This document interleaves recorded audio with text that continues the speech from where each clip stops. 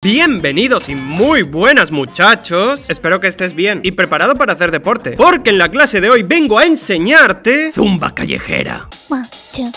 Muy bien, muchachos, ya saben cómo va la cosa. Pa'lante, pa' atrás, pa'lante, pa' atrás. Y si escuchas las sirenas, corre sin mirar atrás. Bueno, perdonen, me dejé llevar por el ritmo y el deporte. Pero, ¿por qué? Pues porque quise entender un poco qué se siente al ser un deportista y ponerme en forma. Y obviamente teniendo un objetivo claro y realista: parecerme a este triple mamagüeve. ¡Pero no! Ventana equivocada. Olvida lo que has visto.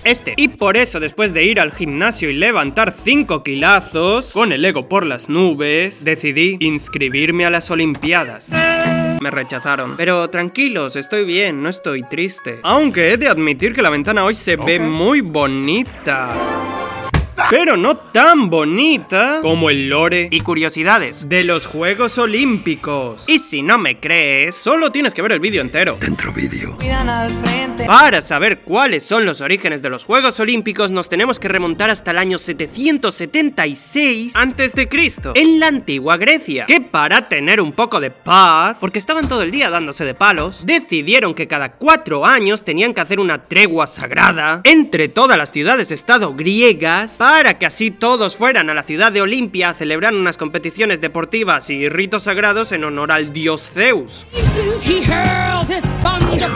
Y en estos primeros Juegos Olímpicos, al igual que en las orgías griegas, solo podían participar hombres, porque según la tradición no se permitía que las mujeres participasen en eventos deportivos relacionados con Zeus. Aunque lo más probable es que sea porque, como todos sabemos, a Zeus le gustaba un poquito la fiesta, así que probablemente durante las Olimpiadas Zeus aprovechaba para convertirse en toro y cogerse a las mujeres de los deportistas. Y no me lo invento, esto literalmente ocurrió en la mitología griega. Hola, preciosa. ¡Coño, un toro que habla! Aquí me tienes, muñeco completito para ti. Moraleja, al final sí se comieron a Zeus, pero no como él quería. Y bueno, mientras los hombres competían en carreras, lanzando discos, saltando, dándose de palos y haciendo carreras de carros de caballo. Por favor, Dios, que vuelvan las carreras de carros de caballos, pero adaptadas al siglo XXI. No sé, tal vez que los pilotos sean enanos y alcohólicos. Así sería más divertido. ¿Confirmas, Stephen Hawking? Que hagan ecuaciones en pizarras altas.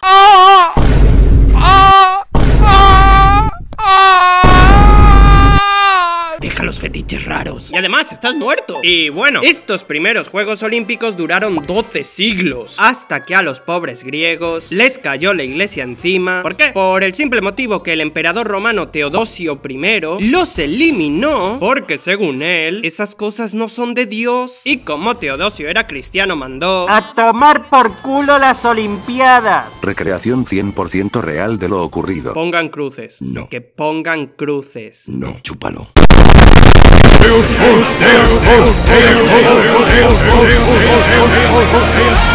Pero en 1894, el barón francés Pierre de Coubertin creó el Comité Olímpico Internacional y en 1896, en Atenas, se reiniciaron los Juegos Olímpicos. ¡Chúpala, espartano! Bro, me cogí a tu germú. Y así siguieron hasta hoy. Bueno, menos en 1916, 1940 y 1944, que Alemania se volvió un poco maniacote, se veía perdiendo los Juegos Olímpicos, así que decidió empezar 2 guerras mundiales para perder 2 guerras mundiales.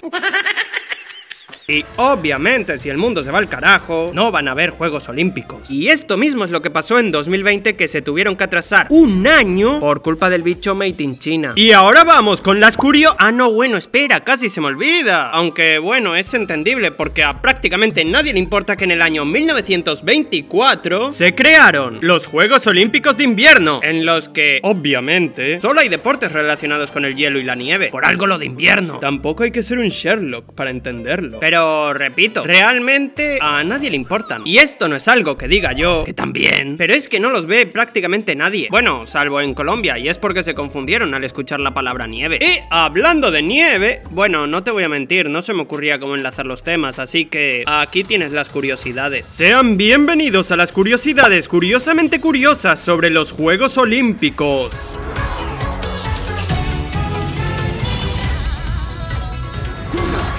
La palabra Olimpiada no significa Juegos Olímpicos, porque en realidad esta palabra a lo que se refiere es al periodo de 4 años entre unos juegos y otros. Así que sí, tristemente, tu vida es una mentira. Y ya que estamos diciendo la verdad, 3 centímetros no es una pichula grande. Es un arma nuclear. Si los romanos fueron los que actualizaron las orgías griegas para incluir mujeres...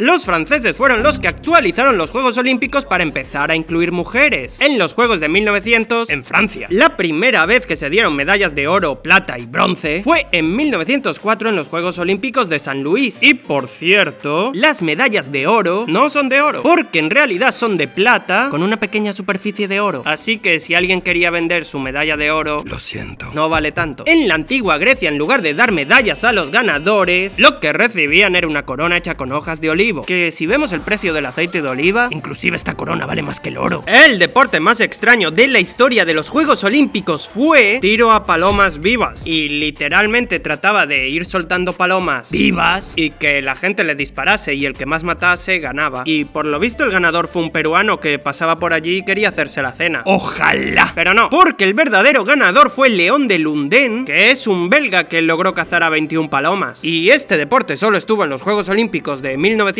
en Francia, porque tristemente, en la realización de estos Juegos Olímpicos 300 palomas resultaron heridas. La primera vez que unos Juegos Olímpicos fueron televisados fue en 1936 en Berlín, bajo el gobierno de cierto pintor austriaco frustrado con un bigote raro, y provocó una guerra mundial. Dimitrios Londras, de origen griego, fue el gimnasta más joven de la historia en ganar una medalla olímpica. Y esto ocurrió en 1896 en Atenas cuando tenía 10 años. Vaya, siendo sincero, esto me hace sentir un inútil. No sé, yo con 10 años estaba montando una fábrica ilegal de producir shinies en Pokémon. ¡Shiny!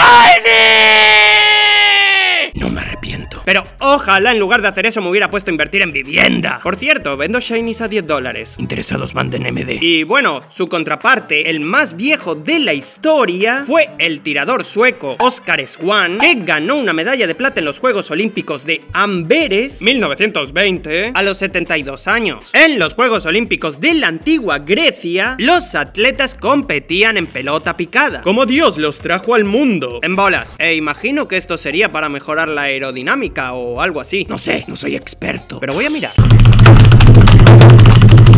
Ah, pues parece que acerté. En Grecia los Juegos Olímpicos duraban de 5 a 6 meses. Dios, qué cansancio. Tarzán ganó 5 medallas de oro en natación. ¿No me crees? Pues es verdad, o más o menos. Porque el que ganó las medallas fue el actor Johnny Weissmuller, que interpretó a Tarzán en 12 películas. La Antorcha Olímpica se sigue encendiendo de la misma forma y en el mismo lugar que se hacía en la antigua Grecia. Y se hace en el templo de Hera, en Olimpia. Y además también se utiliza el método tradicional con un espejo parabólico y rayos de sol. Ah, y también la gente se disfraza con ropa de la antigua Grecia para hacerlo. La llama olímpica debe estar encendida todo el recorrido desde Olimpia hasta el lugar donde se hagan los juegos. Facilito, ¿no? Pues no, porque este recorrido puede llegar a durar entre 60 y 100 días. Pero ¿alguna vez te has preguntado qué pasa si se apaga? Se vuelve a encender, no sé, llevarán un mechero. O tal vez se regresa a Olimpia y se repite el proceso. ¿Se cancelan los juegos? Pues no, porque lo que pasa es que se lleva una antorcha de repuesto para encender la principal si esta llega a apagarse. La primera mascota olímpica es Waldi, de las Olimpiadas de Múnich en 1972, y es un perrito. Amigos míos, los Juegos Olímpicos no son rentables, porque resulta que país que los celebra, país que pierde plata. Aunque hay algunas excepciones que son Tokio, 1964, Los Ángeles, 1984, Seúl, 1988 y Barcelona de 1992. Durante los Juegos Olímpicos los deportistas se convierten en conejos. ¿Pero por qué? Pues porque se ponen a reproducirse como si les llevara la vida en ello. Y por esto es que desde los Juegos Olímpicos de Seúl de 1988 se reparten preservativos a todos los atletas. Pero no será para tanto, ¿no? Pues déjame decirte, amigo mío, que no debes subestimar al humano, porque este se mueve por plata, por la guerra y por el placer. Placer carnal. Y por este motivo es que en los Juegos Olímpicos de Tokio de 2020, la organización repartió entre los deportistas 150.000 condones. Y créeme cuando te digo que precisamente no los usaron para hacer el condón challenge.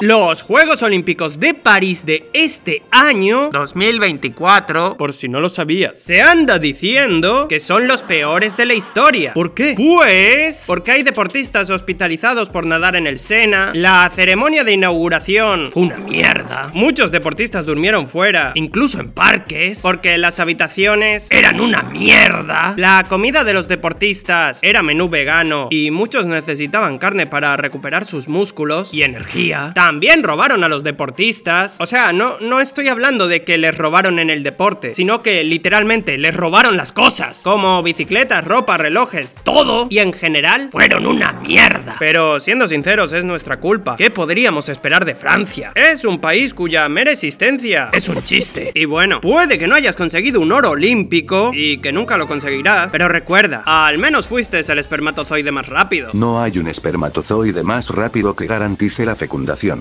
La concepción depende de múltiples factores, como la calidad del esperma, el ambiente del tracto reproductivo femenino, y otros procesos biológicos, no solo de la velocidad del espermatozoide. ¡Ah, venga ya, por favor, cállate! Siempre tiene que venir el listillo a joder. Mira, ¿sabes qué? Lo dejo, corta. Pasa los saludos ya. Tenga un buen día. Y como siempre, un agradecimiento especial a los miembros del canal: Andy, Javier Panchana, Pokeraptor, Soy Simon, Quesadilla Clasista. Y por si nadie te lo ha dicho hoy, te quiero mucho, baby. Y recuerda que hacer ejercicio es importante. ¡Calambre la fija! Hay amorse más maduro. Contracción dolorosa en el aparato reproductor. Y fin.